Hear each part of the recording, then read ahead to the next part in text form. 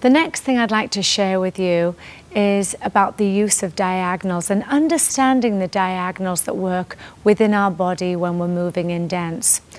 I want you to just think of the most natural thing that you do every day. When you wake up, you get out of bed and you walk, right? Just the natural thing that we all do is walking. If you notice when I'm walking, what is happening with my arms?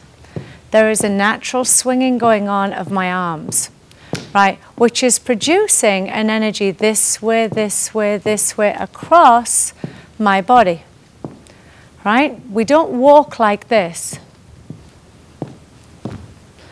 And sometimes when we dance, we have to think so much of posture that we become very, very wooden and stiff. So I want you to all think of the most natural thing that you do when you walk, and it's allowing your arms to swing by your sides with a momentum, opposite side of the body, working with the leg. When we move in dance, we're going to do exactly the same thing. So when we put our posture on and we line our body up and we think of our center, right? I don't want you to suddenly think, oh, ballroom dancing, I must stay still. That's not how we move at all. We must never hold our bones. So, understanding the diagonals in the body, the first thing we do is just walk and see how the arms naturally swing.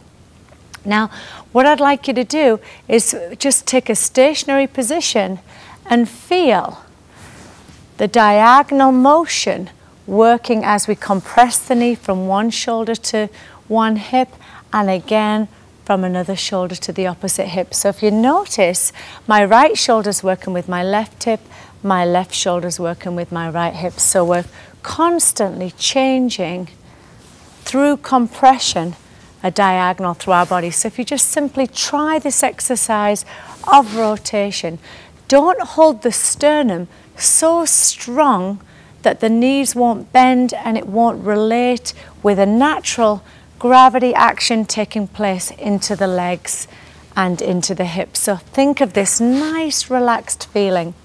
Then what I'd like you to do is walk forward and just feel how that diagonal action takes place in the body. Now, what I am not trying to emphasize here is what we call negative rotation. Now, if when we walk you see this happen, what I don't want to do is focus on what is going on behind my body, but simply everything being a projective energy moving forward. So when we dance, even though we have opposite side of the body working with the moving leg, we don't want to think of anything being negative. So as I'm walking forward, I'm only thinking about what's happening in front of my body. I am not walking thinking, this diagonal's got to go to here, this one then to here. I'm only thinking of projective diagonal energy working across the body. So when you're trying this exercise, try not to go step change, step change. Keep the knees in a relaxed, flexed manner.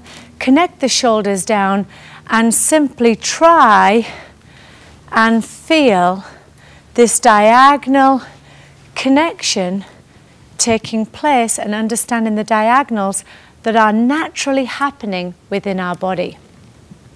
And now what I'd like to show you is a feeling from the back of my body.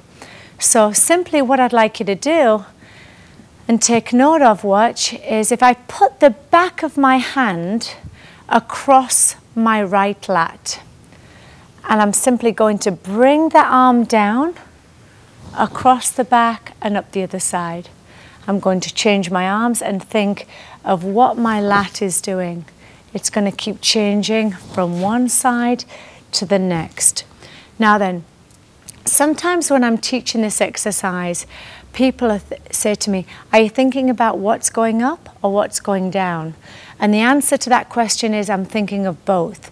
But everything starts through a connection going down first. So the lat is working down and I'm thinking of the energy that is now going up through that diagonal. And it's connecting down and going up. But I'm not just focused on one, I'm focused on them both. But it starts by working down, then back up the back, and down and back up the back. So if you don't feel the use of diagonals in the body by looking at it from the front view, you can actually see what's happening in the back as I'm changing from left to right. Now then, when you first try this and you put the hand on the back of your lat, the back of your hand, when you're dancing this exercise, take care and try not to raise the shoulders. When you first do this exercise, that may happen.